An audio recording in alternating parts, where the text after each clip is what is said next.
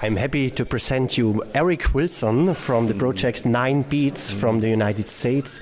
Eric Wilson, I beg you to give a message to the young people in Central Europe. Sure. If I could give you all any message, it would be this, that God absolutely adores you. Not only does God absolutely adore you, but is calling you to deep intimacy. And if you can move into this deep, warm love that God has for you, God's presence will be with you, and it will transform your heart so that you can transform the world. Don't ever believe that you can't. If you can find your way into the presence of God through prayer, through contemplation, through deep study, through serving other people, God shows up and His Holy Spirit changes your character so that you can go out and change the world. So I appreciate you all doing that. Here's a brief little piece that I do to ask you to come.